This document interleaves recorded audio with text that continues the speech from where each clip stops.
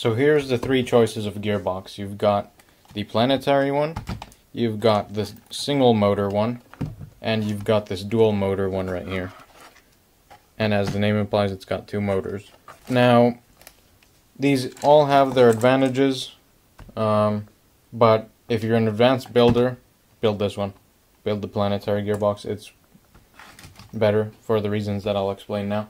This one, this dual motor gearbox right here, as you can see, it has the first stage in here, second stage in here, and the third stage right at the back here. And the thing about this one is that it's alright. I'm using these OpenRC probably 23T 540 motors. They were about €8 a piece. But the thing about this motor is that it's pretty easy to make, but it takes a lot of plastic and it's not very strong. This thing is easy to make, but it's not very strong. And you have to get the gear sizes down pretty well, just so you don't have too much friction between those. Now next is this blue one right here. It's got a mount for a single 775 size motor. This is a 775 motor. This is a 540 size motor. The advantage of this is if you use a low RPM one, you can get a decent amount of torque and a very high top speed, because this thing only has two sections as opposed to this thing having three. And as you can see, I can spin this shaft right here and it actually spins the large gear in there. So this thing you're not going to have too much torque, but the top speed is going to be pretty good. So if you're going for speed, you might want to consider this. It's not a lot of work to build it. It was a prototype. I really don't recommend anyone building this. It was pretty bad. Now, last but not least, we got the planetary. It's got the most torque. It's not the fastest thing, but this is definitely what you want to build if you're an advanced builder. I really recommend this one. As you can see, I've gone ahead and removed the screws on it. We can pop the top off. I've got a few tips for building this gearbox specifically, because you'll definitely need them. As you can see, even with this two-stage planetary gearbox with a like 1 to 2 gear ratio in here, I can still back drive it just from over here with my finger. As you can see, I've got some Vaseline in there, some grease. This gearbox uses a lot of bearings in here, so for every one of these gears it uses 2 bearings on either side of the gear. As you can see right here at the end, where I've got the output shaft mounted, I've got a nail right here, as you might remember from the transfer case video. I've also got these brass sort of extended nut standoff things.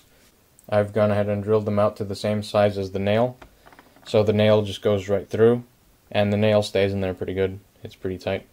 Now the reason you'd want to use a nail right here is because this thing is outputting a lot of torque, and you don't want to break that. And with a 3mm nice nail like this, you're not going to break it. Something else is going to bust before this thing does. And so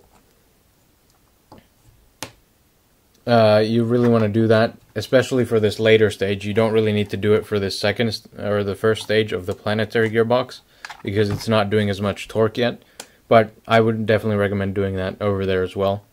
Also, yeah, you definitely don't want to break anything in this thing. I've made it super strong, all of these parts right here, all of the sections you can see. It takes a while to make, but it's definitely worth it. I have never broken this since I made it. I made it about a year ago, and this thing has not broken once. Nothing in here has done anything except work for the past year. Although I haven't been driving much, but I've broken a lot of parts that aren't this thing. And I'm glad it's not this, because this thing is not too fun to take out of the truck. Of course, you can try, but I would definitely make everything as strong as possible in here. like I've done with the design. I've made the design essentially bulletproof. In these sections right here, you cannot have anything go wrong if you build it like I have. And I don't think there's too many different ways to build it. So the only problem with this gearbox is this 1-to-2 reduction right here, 2-to-1 reduction. Sometimes this bigger gear might be slightly it might not be aligned with the center of the axle, and that's why there's 3 alignment screws on there, and you might have to turn them to make the gear not wobble. But that's essentially all the tuning you'll have to do to this thing. Now, am I going way overkill with the gears and the central bearing mount right here? Yes. This thing right here is overkill for this truck. It's the perfect thing to represent the real truck, which has a really, really nice engine. It's a Tatra 930, made in-house by Tatra, and it's very powerful, just like this thing. So, you know, you might want to go with something like this, but I really recommend this thing right here.